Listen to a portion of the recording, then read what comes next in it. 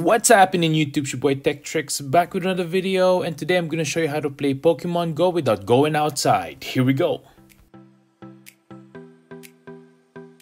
First things first, make sure to hit that subscribe button below, hit that notification bell so you can be notified of the next videos to come of tips and tricks on your iPhone and your Android. Check out my merch below at 1130.ca. And here we go. So first thing, what we're looking at here is iMyFone AnyTo. If you want to try this out, I'll link this down in the description below. Now, without further ado, let's try it out. So first thing you need to do is hook up your iPhone to your computer, to PC or whatever computer you're using. And make sure you press trust and put in your password. Once you've done that, the iMyFone AnyTo will be able to recognize your phone. Now you can open up Pokemon Go. Just a normal app. Don't use iSpoofer or anything like that. Just open up the normal Pokemon Go app. So once you're here, make sure you log into your Pokemon Go. Now you can go ahead and go to your computer and enter any address you want. In this case, we're just gonna use San Francisco because this is something. This is one place where I catch all my Pokemons. And it has many different spots where you can grab a lot of different Pokemon. So I like using this spot, but this is just one example. You can use any location you want. Now, just a reminder, when you are teleporting in Pokemon Go, make sure the first thing you do is teleport. Don't catch any Pokemon. Don't spin any Pokestops. Make sure the first thing you do is teleport. Or else this won't work and you will be shadow banned. You'll know that you are shadow banned if you spin any Pokestops and it won't give you any items, or when you try to catch a Pokemon and it flees right away. So if that happens to you, make sure to exit Pokemon Go, wait about 2 hours and try this again. Now what I'm doing here is moving my position/location to San Francisco. As you could see, we are able to move to San Francisco, and this is my actual location right now. Now we're gonna go through the process on how to move automatically, and you'll be able to do this normally. Here on the side, you can change your speed, whether you're walking or you're doing a bike or a car. I like to use the bike method because the walking is too slow. And once you're done selecting the location, just press the move, and your character should be able to move on that position.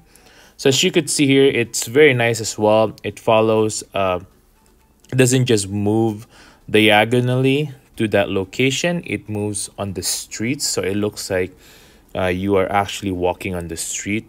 This mimics the behavior of a person and how they go to a certain location. Now let's try at a different speed. Again, the walking is too slow, so we're gonna select this time a different location, as you could see there, and then we're gonna choose 5 miles per second, as if you're biking. And again, it will walk or bike to that location on the street side. As you could see there, my character starts to move. And here now you can select anything on your phone, play Pokemon freely, catch any Pokemon you want, spin any Pokestops as you walk automatically. Now, the next feature that iMyFone AnyTo has is multiple routes. Right now, what we're using is a single route where you're coming from A to B. There's another feature on the second tab there on the top right, where you could see that you can have multiple routes. So let's try that out. Let's press stop here. Click this second one right there, and let's put in different routes. This is you can put any route you want, many different routes, doesn't matter. Once you are satisfied, press move. Now your character will start to move on those routes that you've chosen. Again, it'll do this automatically, and you can play Pokemon Go as freely as you can.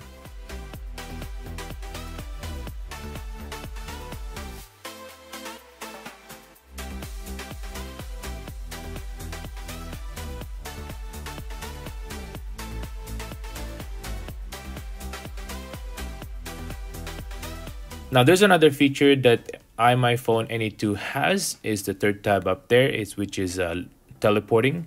So here, yes, you can teleport by typing the location. This one you'll be able to put a certain spot on the map and press move and teleport on that spot. This is very useful when you're looking at raids and looking for a certain Pokemon in a certain area where you don't want to, for example, walk there, or you don't want to take time to bike there or whatever. Then you can just teleport there directly as you can. So now be careful when you're doing this. Make sure that you have a certain time in between teleports, because then you will then get shadow banned. And that's it. This is the best way to play Pokemon Go inside your house without going outside during this quarantine time. Make sure to hit that subscribe button below, hit that notification bell so you can be notified of the next videos to come. Download it below. I'll link this down in the description below. Hope you guys have a good day and stay safe out there. Peace.